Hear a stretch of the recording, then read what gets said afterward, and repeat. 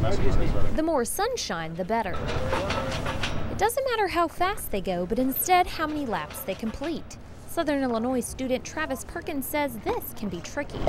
So if you want to go faster, you can, but you'll lose more energy. Or you can go slower, but if you go too slow, you'll lose too much. So it's a matter of just finding that right sweet spot on your motor to get around the track. Tonight, nearly a dozen solar-powered cars like these will compete at the Circuit of Americas. These teams have been preparing for the last few years and are hoping their cars will make the most laps.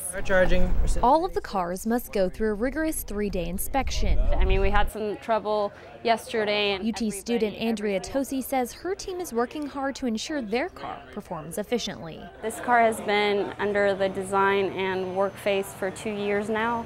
I just joined the team about a year ago, so we've been working on getting everything good to go.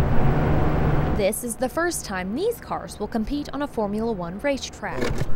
For Perkins, it's been a long time coming. Just countless hours, just basically having it consumed my life for the last 2 years being a part of the team. Reporting for KXAN, Brooke Myers.